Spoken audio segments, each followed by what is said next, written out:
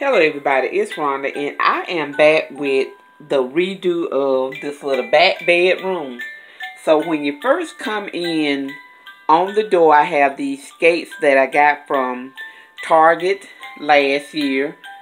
I just made a little buffalo check ribbon up here. And then this wreath hanger that is hanging on, I got it from Tuesday morning last year. There's a little bell hanging on the door. My little chest of drawers. I put this little cover on it. Then I have some snowmen, some Christmas trees that were picked up at either Goodwill or some thrift stores. I had this little fella last year. Over here is just a little chair. In this corner, I added this branch that I got out of my backyard. And I just tied some little pine cones to it. And it's hanging from the ceiling with some nylon thread. So I just needed something back there in that corner to give it like a little rustic look. Down here there's a little vintage Fisher-Price toy. This box is the box that I had a little wagon in. And the wagon is in the living room under that tree. On this toy chest, there's some little Christmas story books. There's some oil lamps back there. The one on the left was from my grandmother. And then the one on the right was given to me by a friend.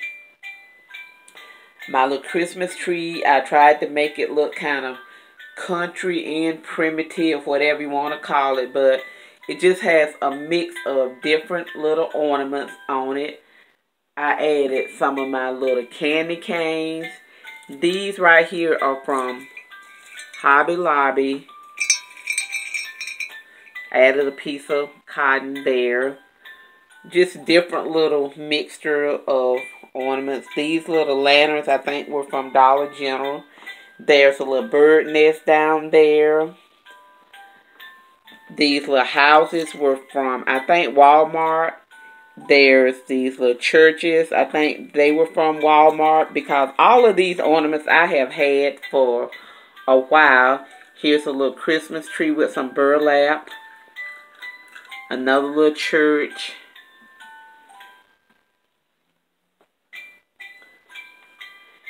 Over here, this bed, I just have a quilt on it. There's a little throw at the bottom. There's another one of my little snowmen. And it's just made up like you would make a bed up back in the day. On the walls, I have some window frames.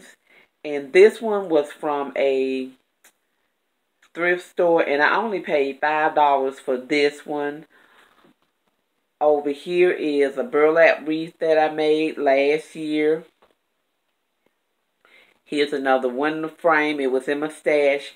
And I made this little rag garland up here. And it actually took me over 4 hours. I know off and on to get it made. But I think it turned out real cute. Over here was this bookcase.